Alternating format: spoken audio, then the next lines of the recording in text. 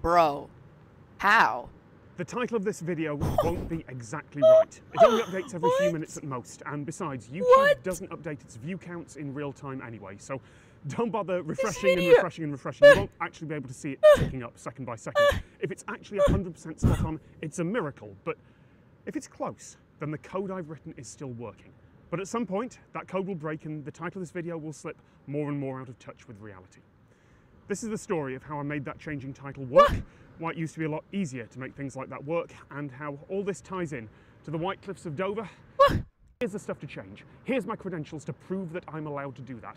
Bundle that all up, send it over. And YouTube sends back a single answer. Hopefully, it's a response code of 200, which means OK, with confirmation of what the video's data has changed to.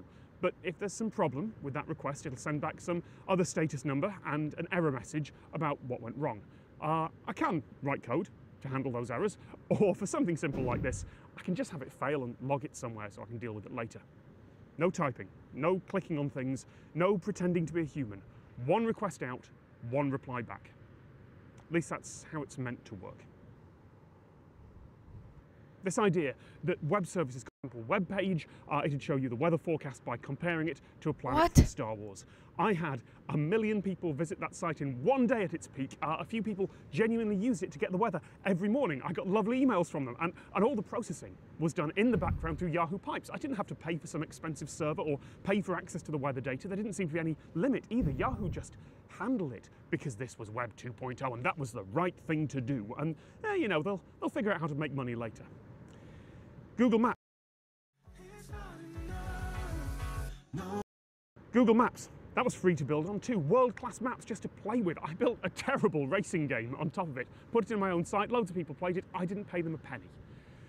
None of those free services exist now. And in hindsight, it was never sustainable.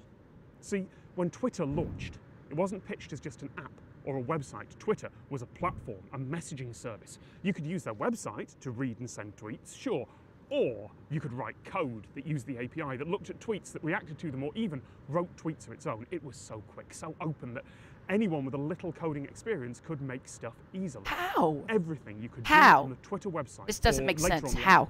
Everything was available in the API for your code to play with.